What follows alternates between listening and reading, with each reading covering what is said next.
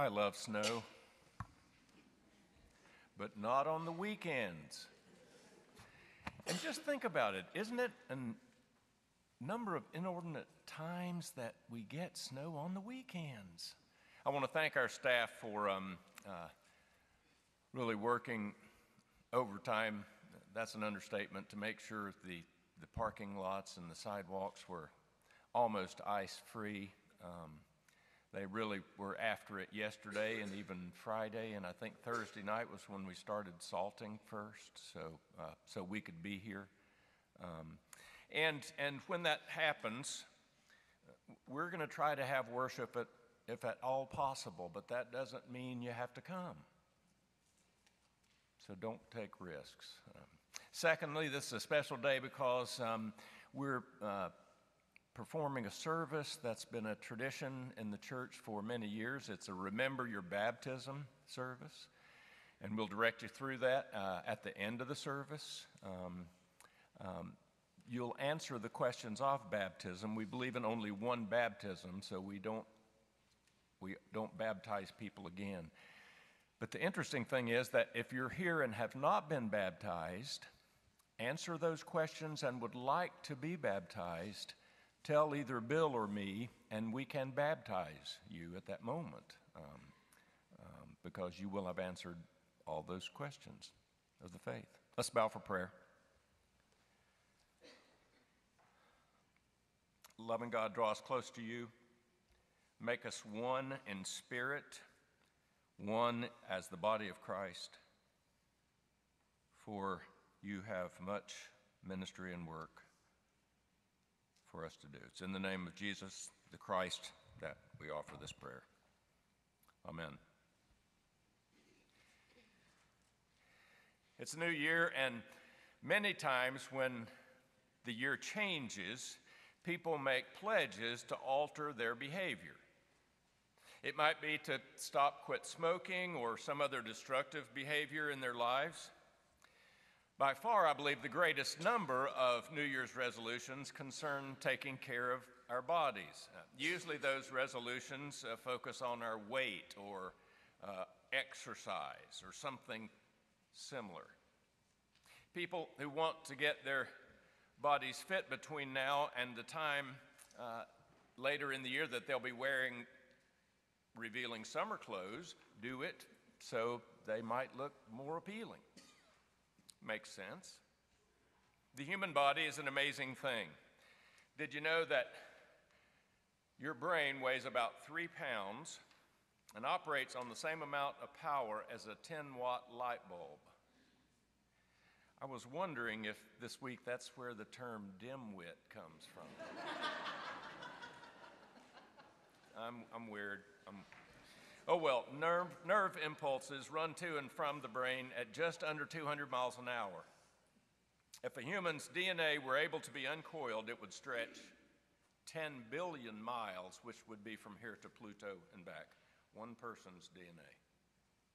The femur is the body's largest bone. It can support 30 times the weight of its owner's body, making it ounce for ounce stronger than steel. Now, here's an interesting one. Your eyes are the same size they were when you were born, but your nose and ears will never stop growing. I was just thinking of some older people in my family and how true that is. Your eyes can differentiate between more than 10 million colors. And your nose, which, don't forget, is growing right now, can remember 50,000 different scents. Here's an interesting one that I learned this week while I did all this silly research.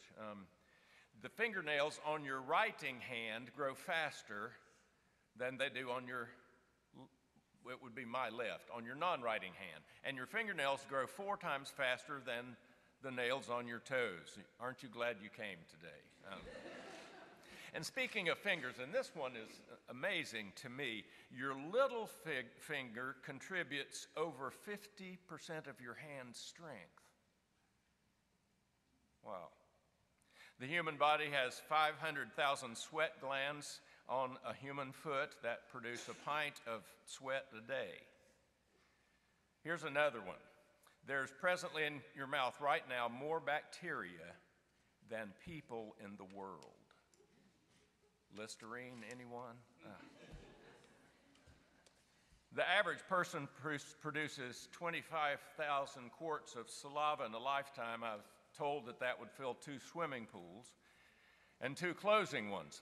Every day, every hour, you shed 600,000 particles of skin. Now, that's a lot of dandruff.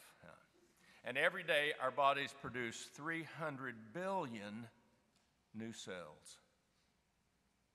And that's only a starter, and it's amazing. It's no wonder the psalmist wrote, "We are indeed fearfully and wonderfully made." Every part has its purpose and responsibility and needs to work together to keep us alive and moving.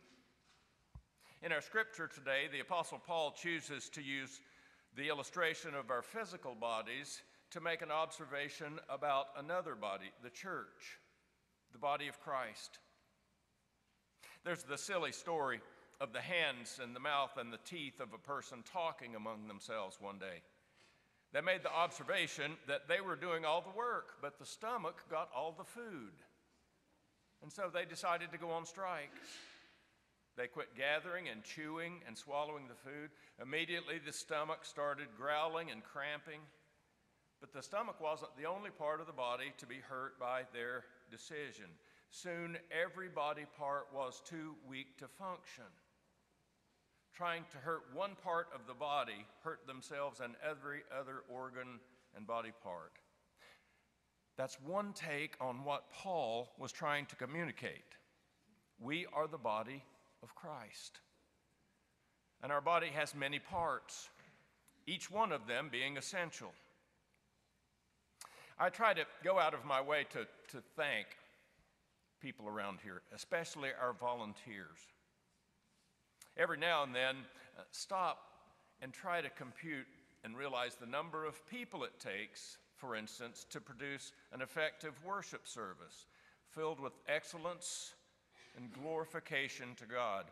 It takes literally hundreds of people, from musicians to acolytes to ushers to those who produce the bulletins to golf cart drivers to pastors to communion stewards and servers. And that really doesn't touch the surface of the people it takes to have us here. And every one of those roles and many more is important, so important actually that a worship service as large as ours couldn't be carried out effectively without any one of those positions, all personed by people committed to both Christ and the church. Paul says there are many parts of the body and that they all have different gifts and are all important. Then he says that though they are all unique and different, that the body they make up has one spirit. For we were all baptized by one Spirit into one body and given one Spirit to drink. So how can that happen? How can we be one in body and spirit? Well, I believe it starts with checking our egos at the door. Sometimes when I talk to people in the community who aren't going to church anymore for some reason, and I ask them why, their response is that their church just isn't meeting their needs anymore. While I'm always focused on effective means of ministry, it's my belief that such a concern is more secular and less spiritual, more commercial and less spiritual. We are not in the business of pleasing customers. We're in the business of serving children of God, which is who you and those outside of us are or can be. Many times when I speak with folks who are ready to join the church, and I spoke with a lady this morning who's with her husband thinking about doing that, I share with them that I want to make sure they know what they're getting into. Because when they join, I tell them, they lose all of their privileges. And that we expect them to be a part of us and to love with us and to go to work with us in ministries that produce results that love God and lead to bold worship and changed lives. We are baptized into one body. In Methodist theology, two things happen at baptism. We are claimed and we are cleansed. We die with Christ at baptism in order to become new people who can be raised with Christ to new life. You are a loved child of God. Period. It's something you can't earn, justify, defend, or demand. None of that works. As we're baptized into one Spirit, we are cleansed from all unrighteousness. At baptism, we are saved from hardy individualism that assumes we have to do it for ourselves and are initiated into a body that lives by a new set of values. The old life says things like, take care of yourself because no one else will. Grab all you can before somebody else does. Don't get angry, get even. Consider everyone your contestant or opponent, and the one truly with the most toys in life is the winner. New life in Christ affirms, find fulfillment in losing yourself. Contribute all you can to the community. Forgive as you have already been forgiven. Cooperate and compromise for the good of the whole. And the one who knows Christ is the one who lives now and forever. I'd really like for you to think about that for a moment. Which life, the old or the new, do you find yourself more wrapped up in? Paul says that those who are part of the body build on the external connection that exists naturally as members of the body, worship, work, and glorify God together. The body he's talking about isn't just any old body. It's the body of Christ. That body reveres and loves God, follows Jesus the Savior, and is led by the Holy Spirit. Interestingly, we most often now call that body the church. The original biblical word is the Germanic term, Kirche, but the original biblical term is the Greek term ecclesia. And the two terms really aren't the same. As a matter of fact, the term for church comes not from biblical terms, but from the Germanic, Dutch and German word Kirche. In Greek society, the term ecclesia referred to a select civil body convoked or summoned for a special or particular purpose. So what then does it mean for us as followers of Christ to be called by the biblical term ecclesia? It's safe to say that they intended to convey the original Greek meaning of the word, which would be translated as a body of Christ followers who were called out of both the Judean and Roman sectors to come together into a separate civil community. It meant a politically autonomous body of Christ followers who served no other king but Jesus. You and I are meant to be this ecclesia. When the early followers were summoned into this community, they became part of a family, which is described in Acts as a people who devoted themselves to the apostles' teaching and to fellowship and to the breaking of bread and prayer. All believers were together and had everything in common. They sold property and possessions to give to anyone who had need. Every day they continued to meet together in the temple courts. They broke bread in their homes and ate together with glad and sincere hearts, praising God and enjoying the favor of all the people. And the Lord added to their number daily those who were being saved.